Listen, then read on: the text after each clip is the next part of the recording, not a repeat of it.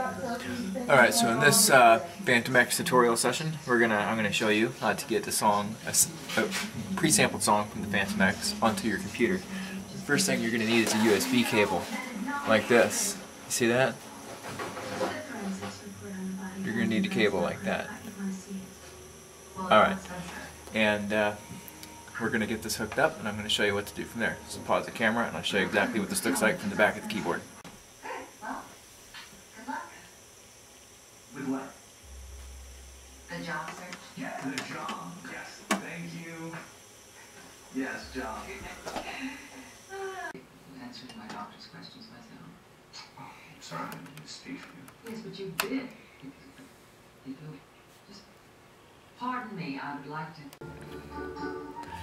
Okay, now before moving any farther, do not have Windows Media Player open when connecting the Fantom X to your computer. No media player of any sort, especially Windows Media Player. It will screw things up in the keyboard and make everything a mess. So close down Windows Media Player, or any media player for the matter, before doing these next steps. So the first step you're going to take is press Menu, and you're going to scroll down to USB storage using the cursor buttons. Hit Enter.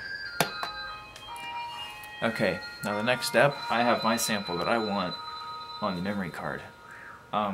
So what I want to do from here is I want to hit F6 because I got my sample on the memory card. If you have it on internal memory, then you're going to hit F3, and these steps are going to be the exact same for whichever one you choose. But I'm on the memory card, so I'm going to hit F6. And it is connecting to the computer right now. And I'll pause the camera and I'll give you a shot of the screen and show you what to do from there.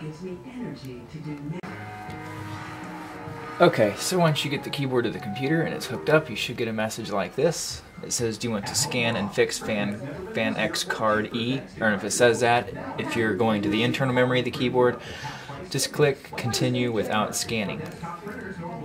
Okay, and it'll show up this box here, autoplay. Do not click always do this for audio files. Don't click that. But what you want to do, you want to hit open folder to view files. And this will take you into this page here.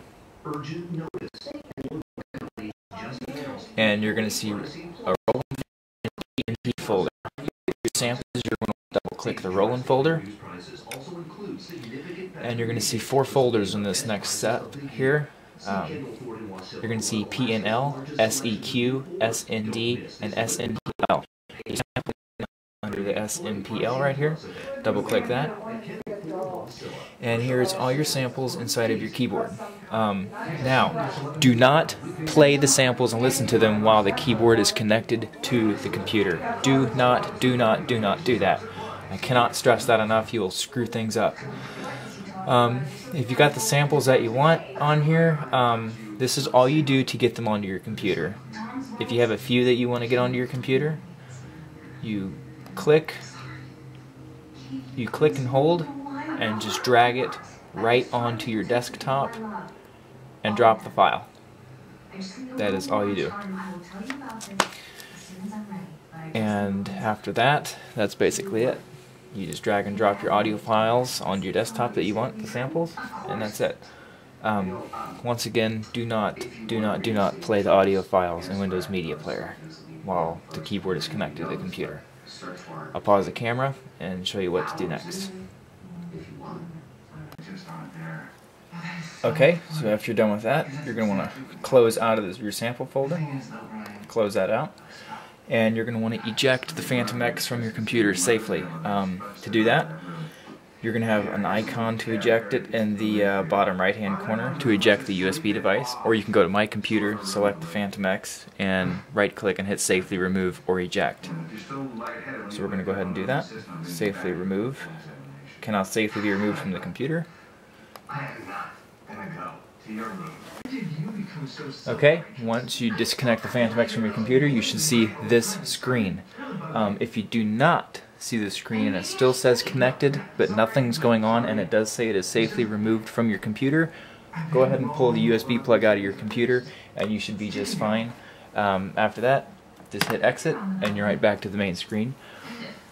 forcing him to get help pushes him over the edge. I should just kept my mouth shut. So I hope this tutorial was a bit of help to you. If you still have any questions, leave a comment, or go ahead and leave a video response on what you're having trouble with. Show me exactly where the problem is, or explain it to me, and I will make another video showing how to do it. But this video should get you through it successfully, so leave me comments, practice, and enjoy.